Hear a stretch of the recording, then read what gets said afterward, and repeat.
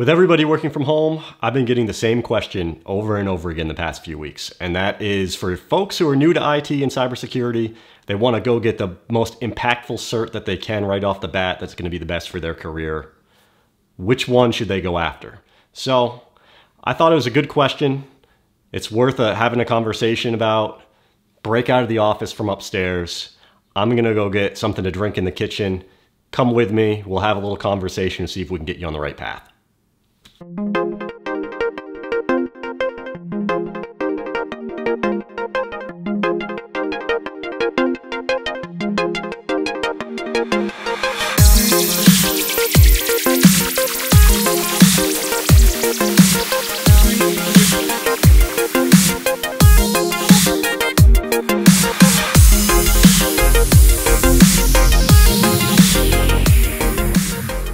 Hey everybody, what's good? What's going on? JB here. I got my whiskey. I think we're ready to start talking about the right certifications for people who are starting down their IT paths.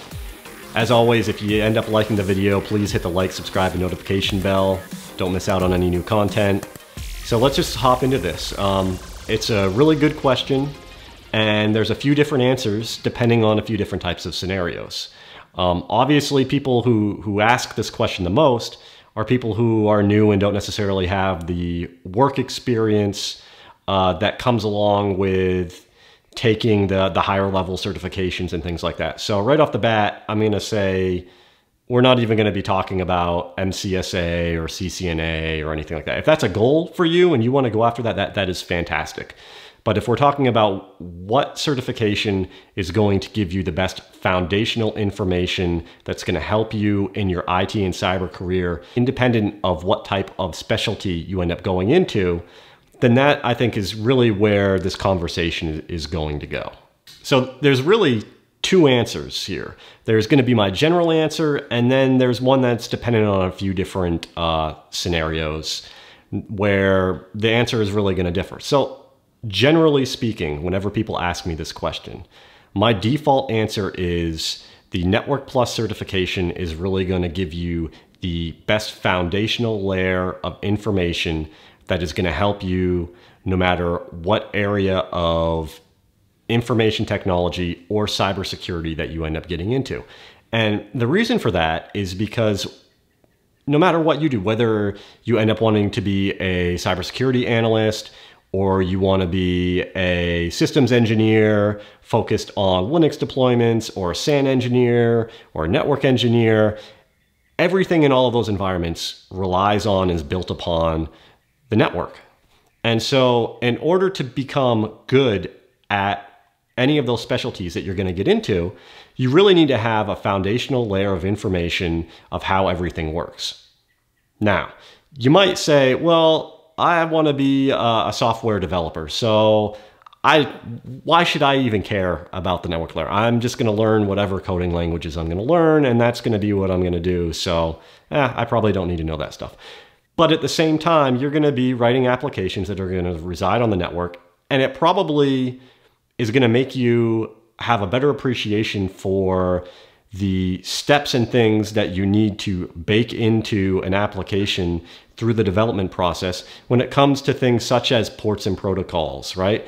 What are the best ways to offer up your service and secure your service when it's residing on a network? Now, you're going to be working in concert with other people to do those things, but having an understanding of TCP and UDP and what the differences are between that, what are the different types of devices that reside on a network, and how applications interact with those and have dependency on those, or even things like IT operations and understanding what that tempo is and the types of things that people run into all the time. Those are going to be things that are going to be useful for you to understand independent of whatever specialty you end up going into, whether it's in IT or cybersecurity. Now, that was a mouthful. So if you did happen to go get a whiskey to drink along with me, cheers. Let's take a little.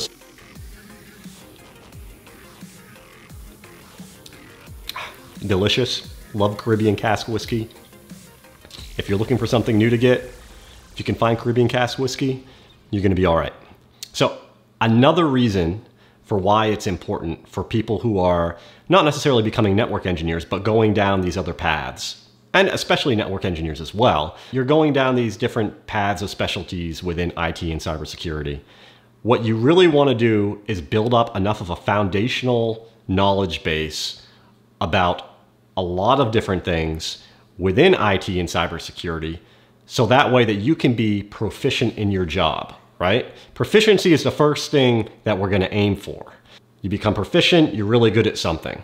You become efficient after your proficiency, you're able to do something and do it a lot quicker, do it a lot more optimally. At that point, you're really starting to climb up the ladder within your organization, within whatever department or specialty you're in. When you add those two things together, what you end up doing is you end up having a mastery of whatever the specialty is that you're in. And to me, the information that is in the Network Plus certification really provides that baseline level of information that's going to help you reach that proficiency independent upon whatever type of job that you're doing. Now, I'll talk about a few of the other certifications. So A+, which is really going to be dealing with hardware installation for computers. There's a lot of good information in that, but it's nothing that an employer is really all that interested or excited about if an employee brings that certification to the table. So if it's something that interests you, go ahead and do it, but don't do it expecting that that's going to be something that's really going to establish a solid baseline of information or help you get a specific type of position, especially if it's in anything outside of desktop support. The Security Plus certification is another awesome certification. It's a very good baseline cybersecurity certification. It has actually a lot of knowledge overlap with the Network Plus. So in my experience, I got my Network Plus first, and then went and got my Security Plus. It was very easy to transition between the knowledge base from one to the other. It's a very, very good cert. Again, I think that there's a larger amount of applicable information that's going to build a better baseline for you with the Network Plus. So once you knock that Network Plus out, go knock that Security Plus out. It's not going to be that much harder. It's going to be similar information, and then it's going to have additional benefits for you, which I'm going to cover here a little bit later. So there's a few other baseline certifications that folks sometimes ask about: your Certified Ethical Hacker, your Ccna, your MCSA, all those types of things. Those are very niche, or niche, depending on how you want to pronounce that. And they're great certifications, or they can be great certifications depending upon where your path is going. But I wouldn't necessarily recommend any of those for somebody who's starting right off the bat and is really trying to build up their baseline level of information that's going to help them in their beginning of their IT or cybersecurity journey. All right, so now we're going to talk about the few caveats that I had. And again, I think that this might be a relatively good time to schedule another session.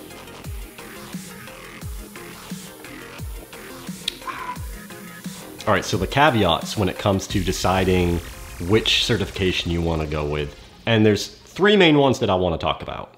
So the first is, if you are looking to get into the government, or especially the DoD space, there are certain requirements that contractors need to meet if you're going to be on a IT or cybersecurity contract.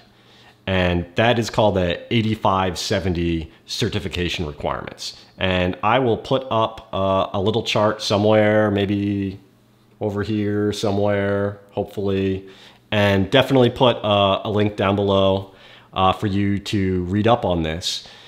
But in essence, what it's going to do is it's going to force your hand that in order for you to work on a Department of Defense IT system, you need to have some baseline level amount of cybersecurity training. And the best and easiest way to go about doing that, you could get the Certified Ethical Hacker certification, but I'm not going to say that. What you really want to do is you want to go get that Security Plus certification. That's going to be a very good and useful certification to go with. And like I said, there's a lot of information overlap there between the Sec Plus and the Network Plus. So if your hand is being forced and you're trying to get on a DoD contract and you need to get that certification, go get that Sec Plus. And then as soon as you get that, then you can turn around, flip it the opposite way of how I was talking about in general, where I would go Network Plus and then Security Plus. Go Security Plus first and then go get your Network Plus. Scenario number 2 is dealing with whatever type of additional job requirements need to be met in order for you to get the position that you really want to go after. So, like I said, in general, Network Plus is a great place to start. But let's say that the job that's being offered to you or the job that you want to go after is requiring something else. I think it's reasonable for you to switch it up and go after that certification that's going to end up putting you in the role that you're trying to fit into. Obviously, you have to take some things into account there. I mean, if you're applying for a role and you're brand new to IT and cybersecurity, and you're looking at a position that's telling you that you need to have a CCNP, that's probably not the role that you should be applying for, right? Or it's telling you need a MCSA, right? Again, probably not the role that you're going to be wanting to go for right off the bat. So within reason, if there is some other level of certification, especially if it's a foundational certification, then do what you have to do to get yourself in the position so that you can start to be working down that path and pick up additional knowledge once you have the ability to start working on other certifications or other types of education. All right, so scenario number 3. This is one that sometimes folks don't give enough credence to. They don't put enough importance on it. They just, hey, for you to end up starting in IT and you want to make 6 figures, then you need to do this, this, this, and this. And you just follow that and you're going to be okay. Well, at the same time, there is a flip side to that, and that is you really do want to make sure that you are going after the things that are interesting to you, what you're passionate about. Now, when I was speaking in generalities before about going after the Network Plus, that was to help build a baseline of information for you to then go after your specialty on top of that, right?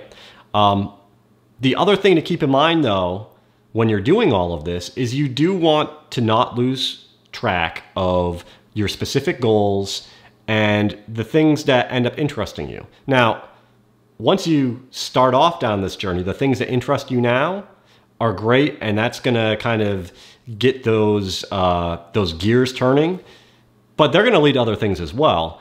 And so as you go over the course of your career, one door is going to open into another. You're going to find other things that interest you and pique your interest. Those things are going to evolve over time. So you just want to make sure that you are paying attention to that. You are doing things and going after things that really do align with your own goals and are things that really interest you.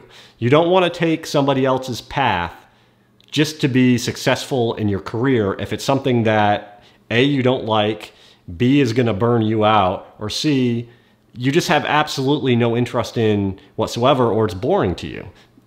Don't do that. You want to look at things somewhat holistically. You want to be strategic, but at the same time, you want to enjoy what it is that you're doing. So that's kind of my perspective on which certifications are the best to go after starting off for folks that are new into the industry. If you have any questions, please reach out to me, drop them down below, hit me up on Twitter. You know, I really enjoy kind of the back and forth and helping people find their passion. I found my passion. That's why I'm here making videos like this and doing the work that I do. You know, starting off in networking and getting into cybersecurity and architecture and, you know, all the way up to the point of starting my own consulting company. So these are all things that I'm very passionate about. I want to instill some type of passion in you, and I want to help you end up reaching your goals in the IT and cybersecurity fields. So as always, hit the like, subscribe, and notification bell. Be safe. Take care of your friends, your family, your community. We're all in this together. I'll talk to you soon. Cheers.